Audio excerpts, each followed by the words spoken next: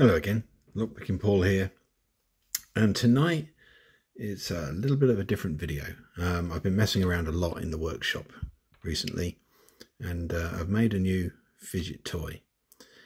I also wanted to submit this as my video for Random Jim's giveaway, and it's slightly unusual, that too. Unlike most giveaways, Random Jim has no rules for his giveaway, just dedicate a video to a random video to his giveaway, and that's good enough. So I thought, okay, well, let's take a good long look at Random Jim's channel. And if you've not seen it, he makes lots of stuff out of leather, and he makes picks, and it's amazing work. And I thought, what better than to have a maker video for Random Jim's giveaway? So that's what this is, and I'm going to show off my new toy. So excellent work on your channel and on your stuff that you make, Jim. I hope you like this, and I hope it qualifies. So let's get into it. What these are Ingersoll 10 lever rim locks, and they are notoriously difficult to pick. I just recently finally cracked them after a lot of work. I thought it could have been easier. It would have been nice to have sort of really understood the mechanism and how it worked. And actually, one of the reasons I got into this lock is because I really liked the mechanism. But there is a problem, and I'll show you. This is an unmodified Ingersoll 10 lever, and it's got this. Taking these apart is murder. If you want to get the core out, you've got to take this cotter pin out here, and then you've got to undo the world's largest circlip, and that really is powerful. It's an absolute pain to get off. And I thought, wouldn't it be good if I had an Ingersoll that I could just whip the core in and out of as I pleased, and had a cutaway, and had something to fidget with on my desk. I like a fidget toy, and I like a lock-based fidget toy as well. So what I've come up with are these. First things first, this is a regular Ingersoll. All I've done with this one is machined away part of the center section, which allows, when you undo the cotter pin at the back, allows the core to pull out.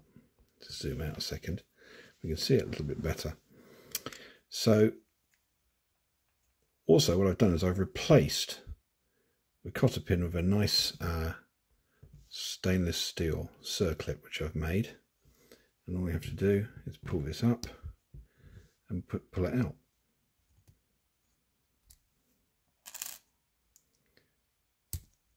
That cap just pulls off. So what we can do is we can pull the core out. There we go. And the core just slots out the front. So now we've got an empty housing, and I can take this apart without any need for any tools. Put that back over there. I also made this one, corresponding machine cutout on the front face of the lock. But this one, I've got a couple of cutaways, so you can see the mechanism. So let's put this back in the actual locked position. This cutaway shows you the operation of the key as it goes in and out of the levers, and this one shows you the spine of the levers themselves. If I can pull this out, good to see them all moving. And here, I can show you, just on above those teeth, that's the channel that the sidebar slots into. So if I just push this key home, you should see all those levers which are below those teeth sort of push out of the way, and they'll line up. And now the lock will turn. Only I haven't got the key in properly. Oh, there you go. And now the lock will turn. Now, unfortunately, because of the position of the sidebar, if you're mounting this in a vise and picking it, you still can't see those levers clearly, unless you had it sort of rotated like this, which means you're picking at a strange angle. It would work brilliantly if you were using one of those new leashes. But still, it's very interesting, and you can sit here and fiddle away for your heart's content. What I've also done is put a corresponding circlip on there, so we can just pull this apart like so. I have to pull the key out this way. There you go. And the core pops out. It really is a fantastic looking mechanism. What you can also do, because I like to fiddle and tinker around with things, you can take the other core, because they're fully interchangeable. That will slot in there like so.